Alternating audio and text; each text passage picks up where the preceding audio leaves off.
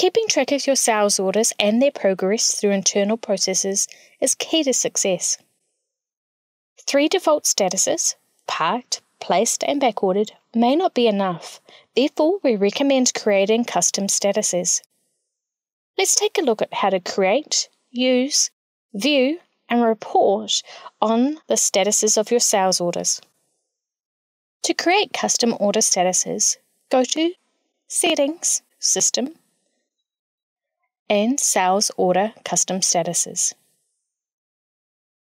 Give your sales order status a name. Please note this is limited to 15 characters. Choose a colour and click Add. I'm going to create a few more custom statuses for my workflows. You can choose up to 10 custom order statuses. Now that we have custom order statuses, I'm going to use these in my sales orders.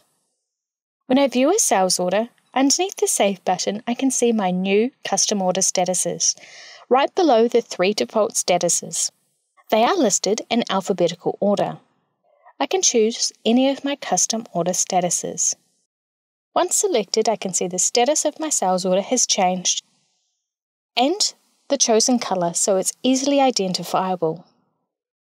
I can change the status of my sales order as it goes through its normal internal processes. Not only can I see my custom sales order status in the sales order itself, but if I look into the View Sales Orders, I can see this here also.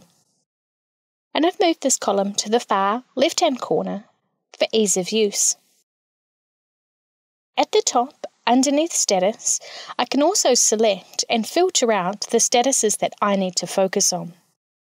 For example, if I'm responsible for shipping today, I can filter for the custom status Ready to Ship, so I know what I need to focus on.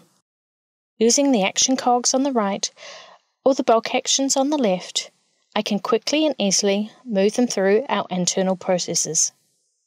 The custom statuses are also in the reports. For example, one of our most popular reports is a sales inquiry.